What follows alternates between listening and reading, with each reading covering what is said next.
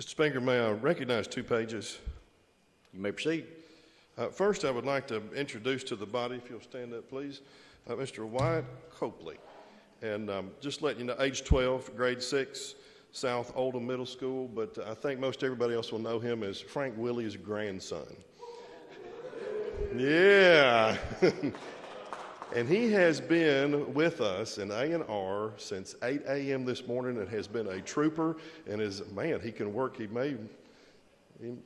Willie may watch him. He may outwork him one day. So he's been with us a long time and done a really good job, and I appreciate it very much. I also have, thank you very much. Now you got to wait. There you go. I also have Ava Groves, who is from Todd County. And age 12, grade 7, Todd County Middle School. Ava, are you still here? Please stand up. Now we need to be able to see you. There you are.